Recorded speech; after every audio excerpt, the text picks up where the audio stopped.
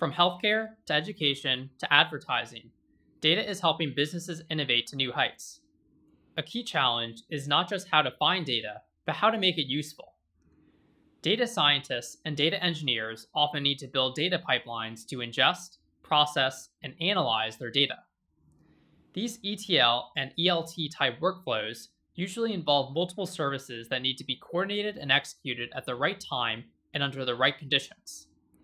In our previous video, we learned about how orchestration is the automation, management, and coordination of workflows. In this video, we'll focus on how you can orchestrate your data workflows in Google Cloud using Cloud Composer. This is where Cloud Composer, Google Cloud's fully managed orchestration service, comes into play. You can use Composer to create, schedule, and monitor end-to-end workflows using Python.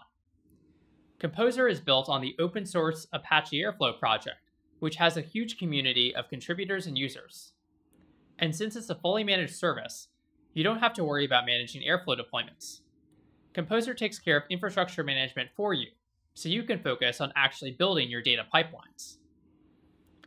Composer supports many different use cases, but most of its users are data engineers who are building workflows to orchestrate their data pipelines. There are several key advantages that Composer has for the data workflows use case. First, the Airflow project has hundreds of operators and sensors you can use. These make it easy to communicate across multiple cloud environments with very little code. In addition to Google Cloud operators, there are multiple operators for other common interfaces like MySQL and Slack. Second, Composer has sophisticated task management. You can parallelize and branch tasks and define how you want to handle failure. For example, you could send out an email to the team if something goes wrong along the way. And third, keeping track of your workflows is straightforward with Composer's built-in monitoring. All of this is important as your workflows scale and become more complex. And finally, Composer comes with enterprise-ready security features like customer-managed encryption keys and VPC service control support, enabling organizations to use it right away without worrying about security compliance. It's important to note that Composer is not designed to transform, process, or pass along large amounts of data. Instead, Composer is great for managing and coordinating tasks delegated to other products that handle your data.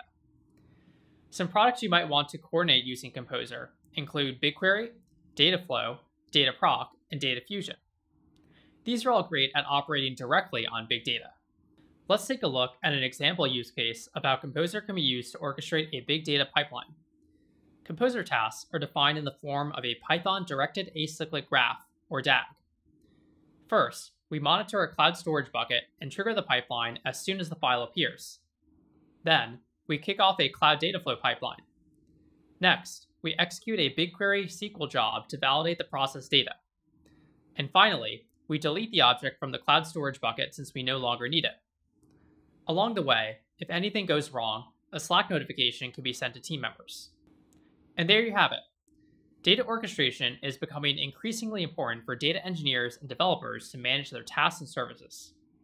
By having Composer orchestrate workflows on their behalf, data engineers can focus their efforts on the more creative aspects of data engineering. Make sure to check out the next video in our series, where we'll learn more about how to build workflows in Cloud Composer.